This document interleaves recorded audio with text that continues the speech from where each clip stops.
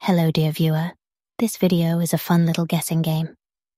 This is Joseph Fourier. He is famous for the discovery of the Fourier Transformation. We already had a look at that transformation in the context of circular motions in a previous video. If you want to know more about the Fourier Transformation, you can look at that video. In this video, there won't be any explanations.